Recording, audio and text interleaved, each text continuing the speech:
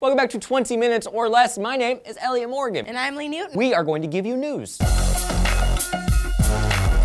According to a recent ruling, viewing child porn is not illegal in the state of New York. And here's how the whole thing went down. James D. Kent is a college professor, or at least he was a college professor, but being a college professor isn't really his claim to fame. His claim to fame came in 2009 when he was indicted on 2 counts of promoting a sexual performance by a child and 141 counts of possessing a sexual performance by a child. He went to prison, where hopefully all of the other prisoners are beating him. The Court of Appeals, however, has since dismissed 1 count of promotion and 1 count of possession. The reason for this is because the images were not downloaded, they were only viewed. I'm glad hell doesn't have a Court of Appeals.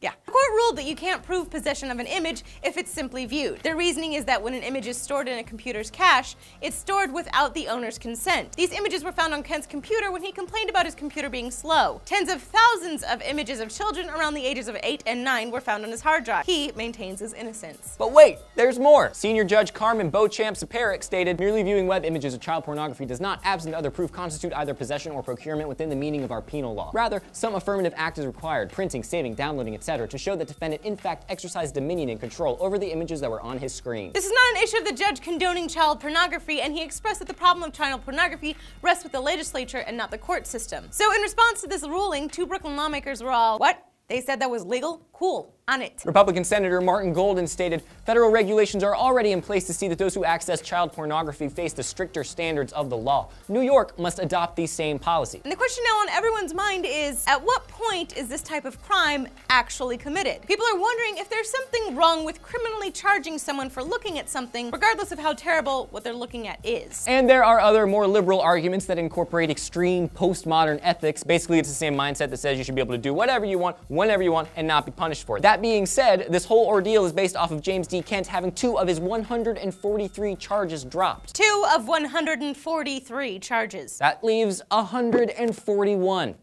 Which means, buddy, hey, guess what? You're still in prison. And now everybody knows who he is. So congratulations, James. So guys, what are your thoughts on this matter? Leave us a comment down below. And click the like button, subscribe if you haven't. And you can always feel free to click this here annotation bar or go to SourceFed.com to see our 5 daily stories or anything else we have ever done. My name is Elliot Morgan. And I'm Lee Newton.